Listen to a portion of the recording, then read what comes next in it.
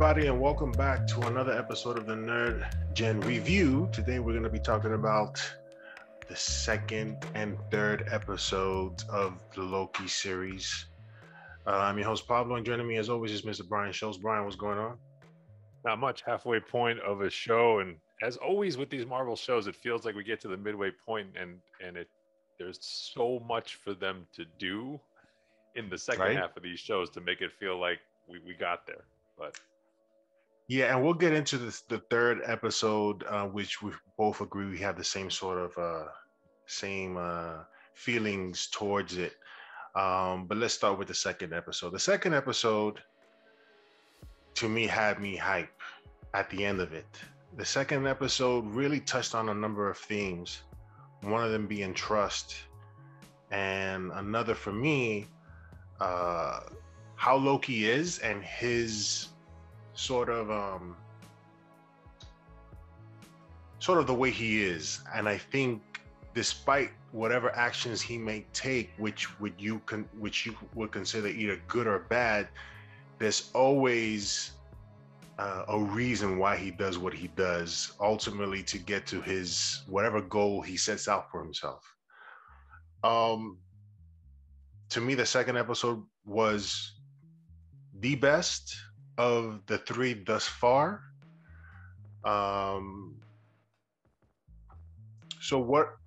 Let's get into what has happened in this second episode.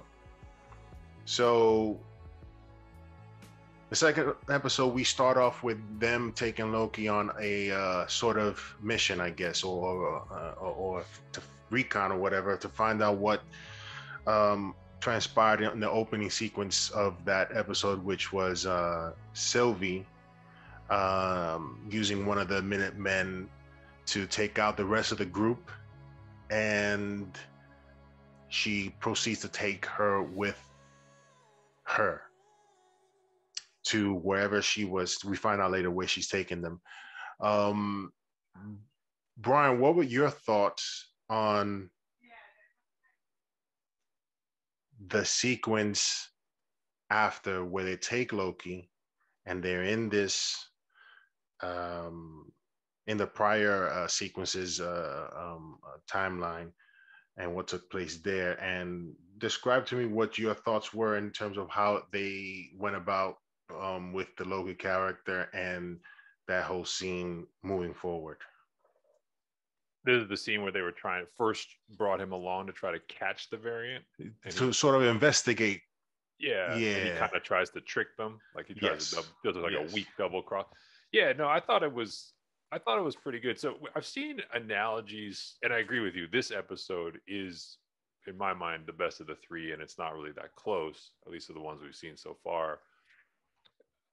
I've seen analogies. Everyone plays the Doctor Who card, and I get it. I actually thought this sequence in this episode had a lot of echoes of the X-Files to me. A little bit of like, Mulder and Scully in the field, and like one of them knows a lot more than the other. But then the other kind of is there for a specific set of expertise. And so in this case, like Loki's kind of playing the Scully role. Like, I'm the forensic guy. I can see these things that other people can't. But in reality, he's just trying to set up his own game. And I like the fact that Owen Wilson, they put him in that position of, I know more than you because I know you and I know all the versions of you. And that allows me to kind of pick up on these little nuances. And I know you're tricking us. I know you're playing. But he had him for a moment.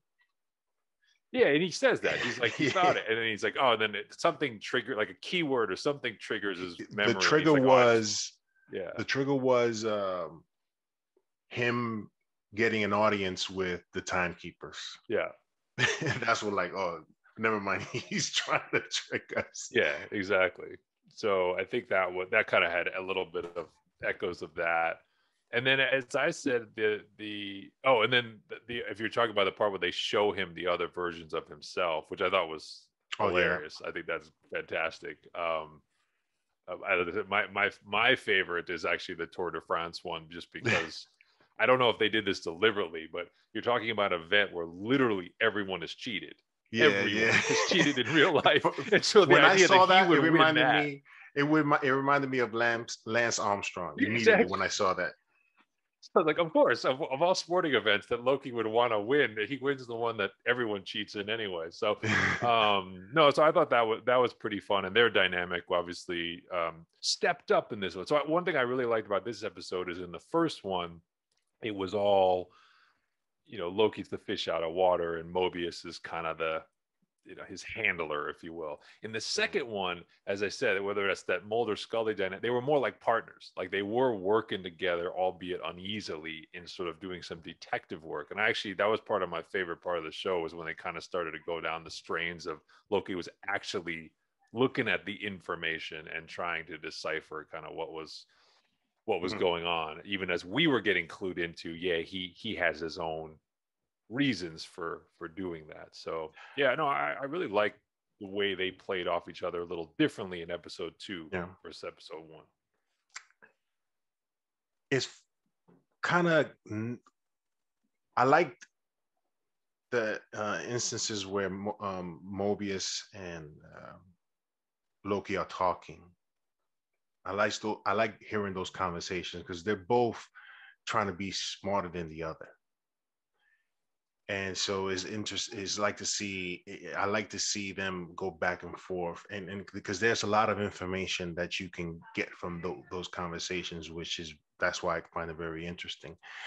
And in those moments where he's looking at those files, especially of Asgard and the Ragnarok event, there's always a moment of sadness that he experiences, which is kind of dope to see. Because Loki, again, when it comes to who he is, he's a trickster. And there's always a motive. And he will do anything, which is be nice or play nice, just to further along his plan. And that's just who he is, and that's his nature. But he has a soft side. But the nature of him will only allow him to experience those moments very rarely when that trigger comes up. But he ultimately has a plan, depending on what it is that's happening in his environment. He's always trying to be on top. So I like the fact that they always throw that in whenever he's alone and Ragnarok is or Thor or anybody from Asgard is mentioned. Yeah, the writing in this show is excellent, and he actually touches on it when he says this idea of no one is inherently totally evil, no one is inherently totally good. He effectively is very self-aware when he says that. And I think of the villains we have in the MCU and in general, what makes Loki more interesting than most is that most of the time when we have a good villain, so Killmonger is a good example, it's usually we can empathize with the objective, but not the method.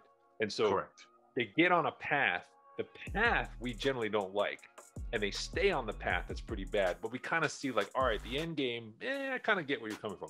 The difference with Loki is on the path, he flips. Oh yeah. Good to bad. That's the key difference. He actually does legitimately good things along the way. He's always a guy with a conscience, which is why you can never totally call him a villain. And then you see that every time we bring up, they show these memories of these things, it touches him in a way that I think for a lot of the other villains, quote unquote, we've encountered in the show, or not in the show, in the universe, would not have occurred. And so it's what makes him inherently fun to use as a character, because in any given episode, you don't know. Like, he could legitimately be on the side of good, and he could legitimately be the guy coming to conquer Earth. Like, it just works in a way that most characters can't pull it off. So I think that you see that in this episode, both sides of it, I think pretty effectively. Yeah, I like also when he finally figures it out and they sort of do his test run of his theory. that was a very great scene there. And then we go into the future where they're actually able to sort of, I'm still quite unclear in terms of how exactly they're able to figure out. I understand that the kablooey bubblegum came out in a certain time period at a certain disaster. They may have been the certain disaster, but I guess that was the biggest one in that era, in that time, before or after Kablooey came out. I think also, I think Loki points out there's some, because the store, right? There's something about the supply resupply where he makes the point of like this particular location as it relates to that particular event. You could not only hide there, but you could restock and re-equip constantly in the other places you couldn't. I think that was the other sort of point he was making as to why it should be there. And he's obviously right. Or he's like, that's what I kind of like, that's what I would do. Yeah. So we see the introduction of Loki and Sylvie talking to each other. I guess Loki revealing his plan, which we already knew early on what he was trying to do. And that also confirmed our, suspicions of him, not being able to be trusted, because he always has a plan. He always has a plan, and he'll do, again, whatever, whether good or bad, to get it. Especially if there's power involved. Yes, especially if there's power involved. Yeah. What were some of the things you got from that scene where they're talking that you found interesting before he jumps into, I guess, the door into wherever they end up next in episode 3? Yeah, I mean, I think it's fun to talk about 2 and 3 together because we initially see the Loki variant female form still wearing Asgard, almost the same costume, give or take the headgear. And so, but then without seeing episode 3, you don't have the backstory for the character. So you're immediately thrown to, is this actually Lady Loki? I guess that's still a little, I don't think it's unresolved, but maybe some people still think it is. But so at that moment, you're kind of thinking, is this literally Lady Loki from the run in the comics where they change the gender of the character? And you do see I think the one thing you see that's like the similarity is even Loki not knowing all the information is like, well, I'm going to overthrow the TVA. But then he's like, do you want to be my lieutenant? As in, I'm in charge. So do you want to fall in line? You'll be my sidekick, and then the female variant is kind of like, well, no, like I'm running I've got my own. I got my own thing to play, and it's not about you at all. I don't care. So I think that was interesting without giving too much away. And then I thought it was a very cool sequence where she bombs the timeline. I thought that was actually a very neat, like, little twist of like when you're waiting for the explosion and there's no explosion, and instead it's like all these panels opening up and then you see the timeline diverge, a scene we had seen in the trailer without understanding what it actually was. So that was actually super cool. Like that actually for me was the best action we've had in the 3 episodes. That the beginning of that event and what it sets off is not going to be resolved in this series. This is obviously going to bleed into Doctor Strange 2, Multiverse of Madness, quite possibly into, and what's appearing, it'll be in Spider-Man 3, which we still have a show for you guys to check out once we get a chance to do it, because there's a big discussion there. Marvel, I think Marvel has a pretty good feel for a number of things. I think the moment where the timeline is bombed, I think of it like the blip. Marvel understood that, like, when the blip happened, that bought them some stories, right? It's like, all right, now I have this time gap, this event that I can play around with. But you can't do that for 10 years. True. So what they did was, I think this is the second moment like that, kind of, if we say the blip is the first setting up the future from Endgame, this is the second where the timeline gets bombed. Because now you have all these other stories and threads you can play around with as we move forward into phase 4. I actually think you're going to wind up having, if you haven't seen Loki, you're going to want to watch episodes 1 and 2 as we get deeper into the multiverse. Yeah. Because I can't imagine they're going to have as detailed an outline of the rules anywhere else. Yeah. And so I obviously, like, for people like us, I think we're going to go back to these episodes to be like, hey, let's watch the missed minutes couple, just to be like, Yeah. remind ourselves what is supposed to happen, what can happen, and why we're not breaking rules as we get these future movies. Yeah. It was interesting to me, and you pointed it out earlier, when they showed the different versions of Loki. Could you picture yourself looking at that as Spider-Man?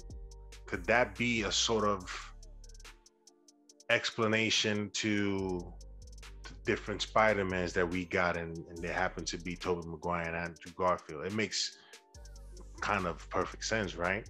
Yeah, I mean, that's the Spider-Verse in one spot. Or Into the Spider-Verse, right? The Into the Spider-Verse, what we got as different, it all encapsulated into a summary. Yeah, I mean, that would make perfect sense. Yeah. So you know what caught my attention is, I guess, possibly the disappointment that Mobius felt when Loki jumped into that doorway, because again it reaffirms that Loki can't be trusted, and that was a conversation that they had throughout the episode as well about trust, which I don't think Mobius trusted him at all. That's why he was calling so hard for him. It's not like he felt like he wasn't going to do it. That's why he was calling Loki. He was calling him, please don't do this, and he did it. So, and then that leads up to the third episode. You had anything to say before we move on? I was just going to say, I do think the expression on Tom Hiddleston's face in that moment, though, is significant, because it's not the expression of a guy who has been planning all along to leave Mobius hanging. Yeah. It's the look of a guy who still has his conscience and who's weighing the risk reward of staying versus chasing. And he's making the call to go after her. Mm-hmm. I think that will come back around as the quote unquote right decision, and not one that he made necessarily to betray Owen Wilson outright, but one that was like, hey, in the moment, the better decision was, I can go after this person in a way that you can't, and therefore going to do that. And it winds up then, from a show perspective, it winds up separating them, which is clearly deliberate and probably needed to happen for a little bit, albeit we'll talk about it, not the most awesome 35 minutes, but but I also have another theory in regards to why Loki did what he did and going after her. It could be a part of him being able to catch her, and this would be the only way. But also, there was something interesting that Loki said in one of their conversations, that he always likes to be right. And if you notice that a lot of the conversation has to do with the real agenda of the TVA, or the timekeepers, and who they really are. Mobius has his belief of what this whole TVA thing is, and Loki questions it a lot. And I think he's also on a path to prove him wrong. Yeah, I agree. Now, one of the things I find myself in along those veins that's interesting, though, is I keep having to remind myself that this is 2012 Loki, not the Loki that dies in Infinity War. Yeah. Right. So I keep having to remind myself of that. So I'm like, okay, what's freshest in his mind at this point is he lived his whole life thinking he was Asgardian, and then found out he was a frost giant pretty recently. So he really is living in a moment where he's like, wait a minute, everything I brought up to believe about myself was a trick unto itself. The trickster was tricked. Yeah.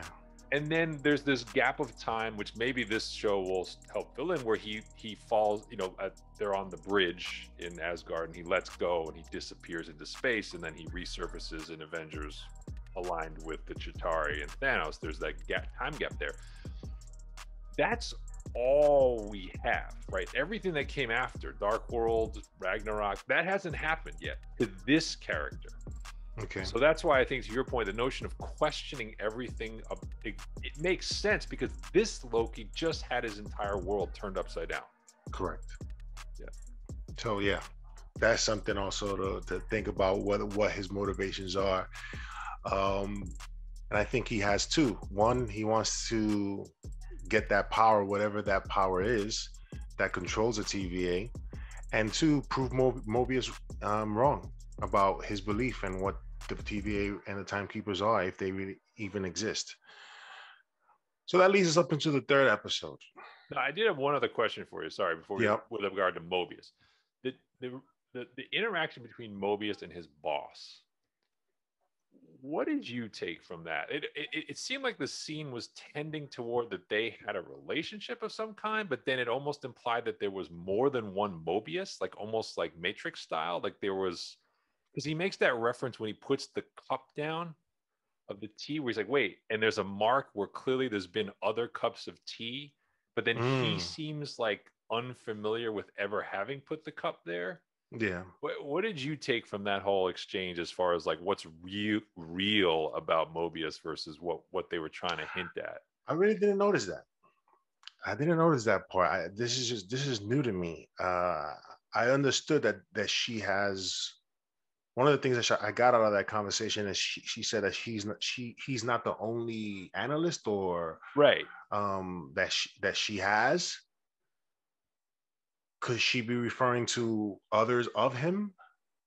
Because then she says, when he puts the tea down on the poster, there's the mark of these other cups that would have been sitting on the wood. And she does make a reference to like, he's the one that did it, not some other mystery. And he seems very confused. The way they filmed it made me think like I'm supposed to think that's a something. And I just was like, what is it? It's like, because in the Matrix, there were 6 Neos, right? And it's all confused at the end of that. I'm like, is that what we're supposed to think? There's like, we're not necessarily seeing the same Mobius every time. I don't know, but it could be interesting. And that leads us up to the third episode in understanding, because when we open up, with this shot of one of the Minutemen that she took in the second episode, we see a shot of Sylvie in her memory having a conversation in a diner. When I saw that, I was like, what is this? And then I sort of understood, okay, she's in her mind. But how is this part of her memory if she was created by the TVA for the purposes of being a Minuteman or whatever the case may be? So I was left with that question, and then I just kept watching the episode, and now, and then it was confirmed somewhat, not to go too far ahead, but the conversation that Loki and Sylvie had, a sort of a reveal to Loki about where they come from. But before we get into that, they, through the time jump or the time door, they both land in this event called Lamency. Oh, Lamentis it's like a planet colliding with a moon apocalypse, basically. So this is this another civilization altogether? This Earth, or? Yeah. So the way I understand it is, Loki stumbled onto this pattern of she was hiding in these chaos events, the apocalypses. Yeah. So her pad is effectively a library of the apocalypses. So when you exit, you couldn't access like a sunny day, peaceful in New York in 2012. Like you would have to access one of the apocalypses. So when he activates it, he does so not really, I think, paying attention or knowing where they're going. Mm-hmm. And so that's when she's like clearly been there before, because she's been to all of them. She's like, oh, not this one, right? She's like, this is horrible. Like, we can't get out of this. This stinks. Yeah. So I don't think we're supposed to necessarily draw a lot of conclusions from the world itself. It's just, they're thrown into it. Yeah. So a lot of comments in this episode, if we talk about sort of how exciting and great the second episode was, this one took a step back, a real big step back in terms of action, and I guess reveals about whatever is going on, and until they have that conversation in the end. This wasn't a based on the conversations I guess that we've had and things that you've heard and people have said that this would be the best episode. The writer said that this would be a huge episode, and in context, he wasn't incorrect because there were certain things that were revealed in there that certainly sets up us on a path of really finding out more about the timekeepers and the TVA. But it was very, very slow nonetheless. If you think about there being only 3 more episodes left of this, and this one being the shortest one. Yeah. What were your thoughts on episode 3? I didn't really enjoy it. I think the comment that Waldron made, maybe I misunderstood it. He kind of said it as everything kind of breaks loose as of episode 3. I don't know that he meant that as in self-contained episode 3, but it definitely raised my expectations, and I felt like the episode was disappointing. I understand its purpose, which is they basically wanted an episode where the two of them could spend time together, give us exposition about themselves. That is the only reason this episode is here. Well, I shouldn't say that, but that's mainly why we're here. It's let's take these two characters away from everything else we're doing and just have them hang out. And then we'll put something around it that's quite honestly kind of formulaic Marvel, right? It's like, the hand. It's funny you said there wasn't much. There was actually more time spent fighting in this episode, but it was kind of boring. It was just like some hand to hand, not really. Like I would have given a lot of money to see a lot more of the tricks and her enchantment in the context of fighting, as opposed to her just having one scream where she kind of lets it loose, and then that little scene at the beginning. So I didn't enjoy that part. My ongoing complaint with this show remains that I don't think they're utilizing the time travel, and maybe it's a money issue, like I said, to actually transport you to really interesting backdrops or historically accurate. Like, if I draw an analogy, like Star Trek or Star Trek: The Next Generation in particular, at its height, one of the strengths of the show was they would transport you. They would visit these planets or these societies that had echoes of like Earth history, but were different, had different rules, and you'd kind of be immersed in that or the episode. And so with this show, I thought we were going to have some of that. Like I thought we would revisit, like the Revolutionary War, or we revisit, or some future space war that didn't happen, and or revisit Marvel timelines that we've already seen, because that's kind of been teased in the trailers. So I think we'll get that. Yes. But we haven't seen that to date. We've kind of been visiting things that are pretty nondescript. Like even this, and I understand the color palette has another significance, which we can talk about, but there's just nothing about this planet and its people and its struggle that really has any resonance. They just kind of are in it and trying to get out of it. So that's my biggest complaint. And it made the episode kind of slow, quite honestly, as a result, even though it was short. Yeah. So do you think she is Enchantress? Or do you agree she is? I mean, they haven't named her as such, but they keep using the word. They call her Sylvie. How is she not? And she says, "Don't call me a Loki." I hate that. I don't think she is a Loki. Yeah, I think if Enchantress is definitely. I mean, these people, like for example, Daredevil wasn't calling himself Daredevil in season 1 of Daredevil. They were calling him Daredevil, and it wasn't a name that he was necessarily taking. We know who that person was, right? They just haven't taken up that name. Like the way she took Sylvie, she's gonna take the name Enchantress at some point, possibly in the near future. Who knows?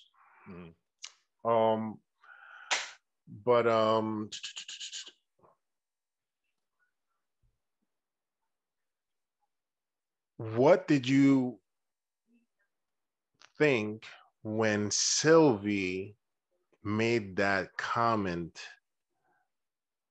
What was the comment that she made that made Loki say, "What? What do you mean?" And it was regarding the TVA. Do you recall? You mean the one where she tells him about the what's inside the woman's mind, that she had a life and a history prior to being at my biggest big reveal. It's a big moment. I think that actually probably resonates beyond this show. a very Matrixy moment, right? This idea of like your life and your world is not your own, and these people live inside it but don't actually know it. What I was unclear on was, did she know it, or did she just stumble onto it? Like, did she go into the minute person's mind thinking, hey, I got a minute person incapacitated, I'm going to try to steal some information, some intel, and then just happen to kind of stumble into this and be like, wait, where am I inside the mind? Why does she have these memories? Because she kind of makes a reference to stronger minds. She has to kind of cohabitate. She can't just totally take over. And so I think she was implying that the minute person's mind, was that way. She had to kind of go into her world to get the information.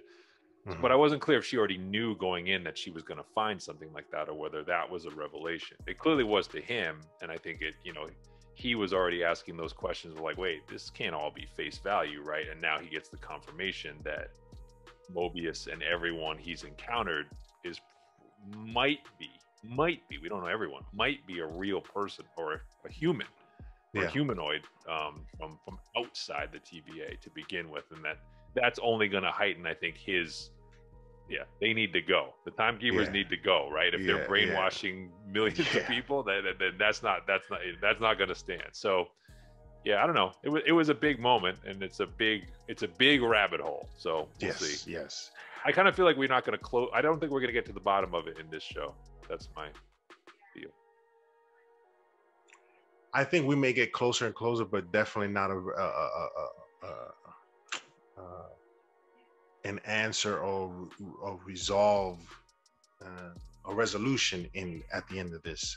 It definitely gonna keep the needle moving on this, because I think this is something huge, and for it to end here sort of puts, and it obviously it's not going to end, because we have all this multiverse stuff happening again. And if you watched our last podcast, we mentioned that hopefully at the end of this we get a tease, if not a tease of Kang, but if not, whatever.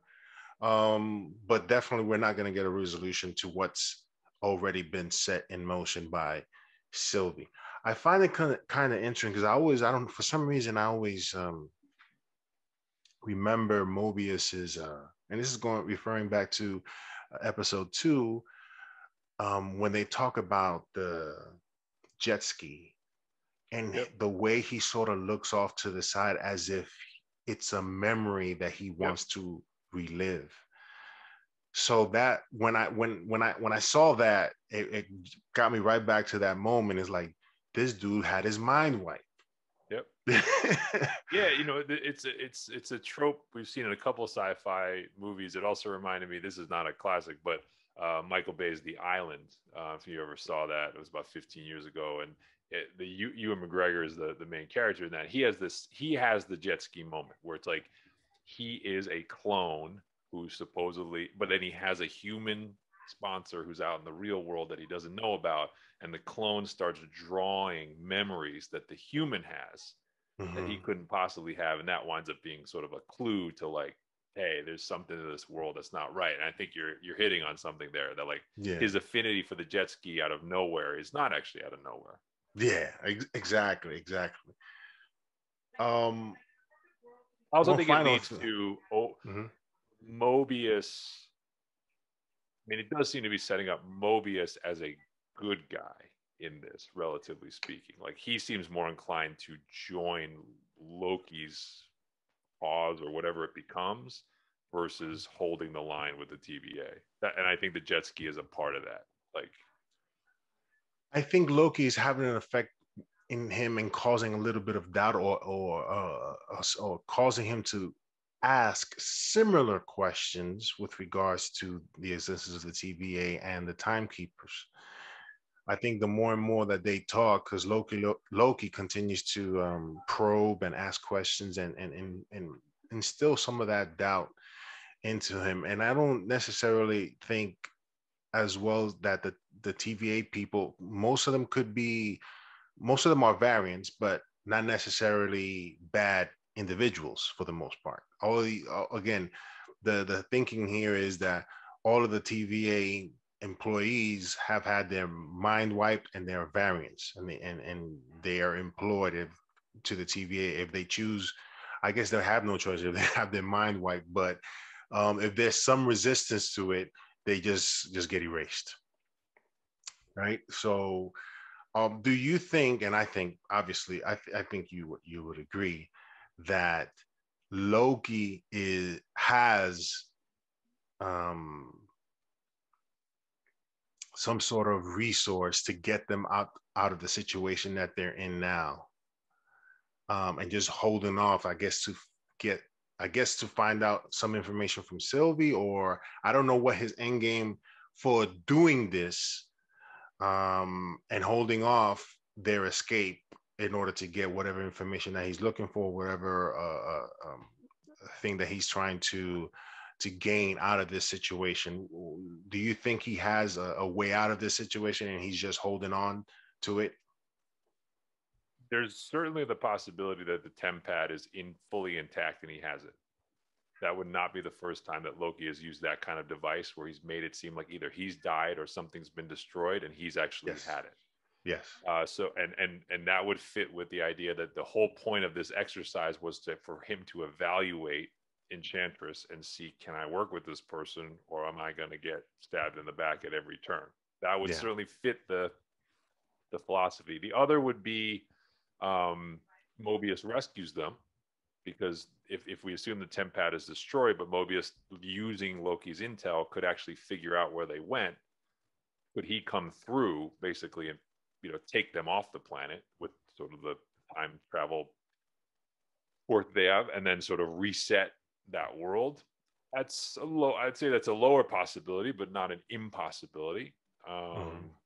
Well, he wouldn't have to reset that world because that's an apocalyptic event. Sure, he could just let it play out. But I think like the other thing that was, I don't know if it's relevant or not, is this was the first time we've seen Loki try to change an outcome, right? So his detective work had said, if an apocalypse is going to happen, you can change whatever you want prior to the apocalypse. It's still going to happen and wipe out all the traces of it. So in this one, when they say, hey, we got to get that shuttle off the moon, that's the first moment where he's saying, us being here, being who we are, we actually can change the outcome. So far that failed, but TBD, that'd be the other one, is that there's another way for them to rewind and redo that last sequence and solve it.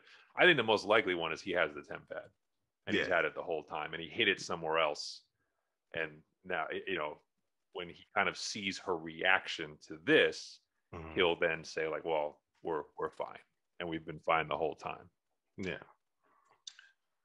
So although episode 3 gave us a lot of intel, it wasn't the strongest episode yet.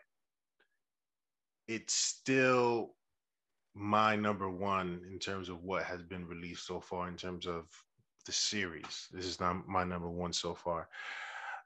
Surprisingly, because we had it pretty low. You had it lower than I did.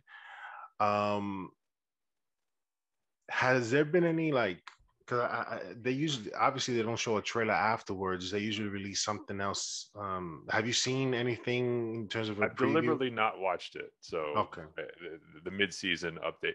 I will say this one thing that as these episodes have played out, I'm really hoping for, and I think we're going to see, is the less fighting that's in this show, the better the show is. Because Loki is not, he uses his knives, but he's not a ninja. He's not. And we saw that when they were fighting. It was kind of like, oh, we've seen this fight many times before, except it's done a lot better when it's Winter Soldier or Black Widow or Captain America. Yeah. Where I think the action can really be strong, though, is, like I said, in the moment where they bomb the timeline, it's the twist. It's the, you're in this reality. No, you're not. Fooled you. I'm really hoping the showdown here is kind of between TVA and them, and it's just a series of chess moves of basically tricking and out-tricking each other to get to an outcome. I think that actually would be the best way to resolve this versus hey, we're building to Tom Hiddleston versus some TVA and some physical showdown. That doesn't make sense to me, and I don't think it would look that great. So I'm hoping that's not what we get in episode 6. All right. Yeah, let's see what happens. I think we'll still there still be a couple of episodes where we're going to be seeing Loki take on a few foes or whatever the case may be, but I hope there's a lot less of that and more of what you're describing, to really keep us not necessarily interested in the show, because we're definitely going to watch, but at least more high on the show as we've been for the first couple of episodes. Thinking about number 3, I think I have to rewatch it again. It wasn't bad, but it just wasn't as good as the first and second ones, for because of how slow it was. Yet it still provided a lot of information for us to sort of talk about and really break down. I think it also, I mean, look, let's be honest. It was also there to confirm Loki's sexuality as being consistent with the comics. And that was a very significant moment, I think, for a lot of people. The color palette was designed to go with that. The director's been pretty open about that was not an accident. That was done very deliberately. So I think for a lot of people, it was a pretty, we're talking about the episode in the context of furthering the narrative. I think for a lot of people, that moment was actually pretty significant. And so there's a lot of people probably will point to episode 3 and say, this is where, like, Marvel, Disney, the MCU kind of stepped up and said, we will honor that aspect of the comic heritage of the character. And so I thought it was done well in the sense of, similar to Falcon Winter Soldier at its highest moments, not kind of hitting you over the head with the social message. Yeah. This was one that it was done like very naturally in the flow of conversation, as if like, yeah, of course. Like, what did you think? That kind of thing. I liked how they played that. Let it out there without like putting a huge spotlight. Like, look at us, we're doing this. Give us credit for this. Like, similar to Schitt's Creek, and when they had that moment of explaining how he feels towards that situation. Yeah, that was a good call. That was a momentous scene and dialogue. Any last words regarding the 3rd episode? No, I mean, so this show, I would just say, we could talk about MVP, but I don't even think it's competitive. I mean, Hiddleston's definitely still. I mean, he still carries. I mean, as good as Owen Wilson has been at being Owen Wilson, I mean, this episode, if anything, drives home like Hiddleston is the lifeblood of the show, and his variety is everything. And his emotion, like when he plays it, this is a show where it's like, can anyone really stand up to him? I mean, over an extended period of time? No, I don't think so. So he's far and away the franchise player. It's funny to think about it when we got there was a rumor, and I think there was later a confirmation regarding a greenlit second season of Loki. Mm-hmm. And we sort of understand why. If it got leaked, we understand why that they're doing a second season of this, because Loki, being who he is and what he does, allows the MCU to create or expand on the universe based on how much he's involved in, I guess, a lot of realities and a lot of things that occur. And he causes mischief, and that mischief is the next set of events or next storyline or whatever the case may be for them to try to resolve. So who knows if not only we get a second season or we might get a third, who knows? But so far so good. And I'm really, really looking forward to. I'll be on vacation next week, but you best believe I'm gonna look for some Wi-Fi, and I'm gonna tell him, don't give me 56K modem. No. Give me. Y'all need to give me some good Wi-Fi so I can watch, because I'm going to watch. I won't be able to relax on vacation without watching the 4th episode of Loki. That's our show for today on season 1 of episode 2 and 3 of Loki. Anything else before we end the show, Brian? No, not Loki related, but early box office tracking, $75 to $90 million opening weekend for Black Widow. I mean, they get anywhere close to that, given where we've come from in the past, 12, 18 months. I mean, we're back, I think, from a theatrical perspective. And with a same day $30 Disney Plus offering. they were able to do a $90 million opening weekend with that alongside it. It's impressive. And that $30 fee to watch it at home is pretty easily trackable, regardless of whether you saw only 20 minutes of it and never got back to it. That $30 fee is something that is easily trackable and will be like, this is going to be very interesting to see what sort of numbers we get with that $30 fee. Mm-hmm. Right? Because again, that's something that they keep all of it, right? They don't have to share that with anybody. So it'll be very, very interesting to see. For those people, let's say you didn't get tickets for this and you know that it's on and you can watch it home for $30, you're going to pay the $30. You're not going to, wait till next week, especially if you're a Marvel head. You're not going to wait till next week or the next day to see if you got tickets, especially bad seats. Who's going to want to watch it in bad seats unless they just want to go for the experience of watching it in the movie theaters, which is fine.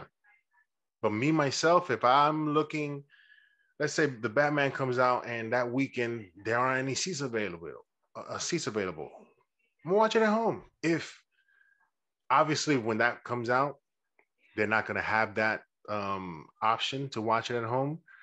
I'm gonna do my darndest to watch it in the theaters, but if they were to have that option, because things can change. Let's see what these numbers are. If they are like crazy, you never know. Brian, what do you think? I'll just say I don't know what Disney will tell us exactly, but I am curious to see what impact the $30. Because other movies where we've with Warner Brothers where they've been doing this, because theaters haven't really been fully reopened and states rules and things have been evolving, we haven't really gotten a great test of this idea of, if you have it simultaneously, what does that do to your opening weekend versus the staying power of the movie? Like, to your point, if there are people whose local theaters are, they go to buy tickets and are like, oh, it's sold out, or people, there's more people going than they expected, those people probably more apt to pay the $30 up front. But if they pay the $30 and everyone has a good time, do those same people then say, you know what, a couple weeks from now, I want to roll into the theater, I actually want to see this, like I actually want to see it on the big screen? Opposite, if you come out of it and you had a rocking time, do you run home and pay the $30 because you want to rewatch some scenes and like replay that like right away because you now can't? Like, I'm curious to see like how it changes this dynamic of, we're used to having these huge event first weekends, then we get a 50 to 60% drop on the second weekend, and if it's a good movie, we kind of just level out from there. Like, I am curious to see how this kind of skews that either way, and I'm not convinced it's necessarily positive or negative yet, but the fact that tracking is, let's put it this way, coming off the pandemic, I would assume any tracking number is going to be very conservative. Very conservative. So for them to put a tracking number of $75 to $90 million out there suggests to me there's potential for this to be big, like big, like pent up demand, got to get to the theater big, which, I'll stand corrected, but this is not necessarily the film I would have thought would have had that much of a buzz behind it, but it's looking like it might. Yeah. I mean, there hasn't been a Marvel film that has been released from, I guess the last one was Spider-Man Far From Home. Yep. And now this is Black Widow. And Black Widow got delayed over and over and over again just for this moment. Were any of the films that were released by Warner Brothers had a fee attached to it in order to watch it from home? No. So this is the true test right here. Subscribe and you get it. It was subscribe and you get it. And you get it for a month, and then it would, you could get it for a month and then it would disappear. That was it.